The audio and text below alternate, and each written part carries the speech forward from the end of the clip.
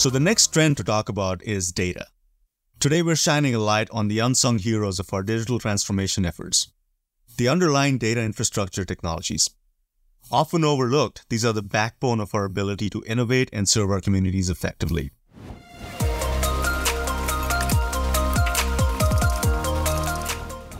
In the quest for flashy new technologies, it's easy to overlook the basics. But without a solid data management and governance foundation, even the most sophisticated tools can fall short.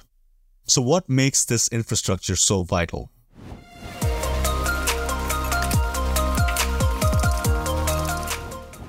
Consider the efficiency gains from having a unified data model across government services, or the potential for cross-agency collaboration when systems can seamlessly talk to each other. Multiple states around the country are leading the way, showing how standardized data models can enhance service delivery.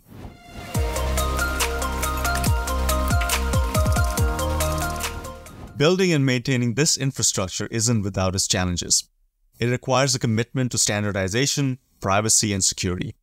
But the benefits, improved efficiency, enhanced services, and more informed decision-making far outweigh these challenges.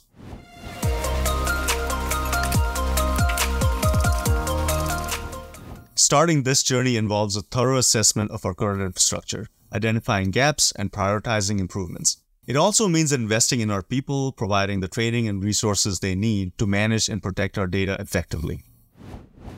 Investing in our data infrastructure is an investment in the future of our government services.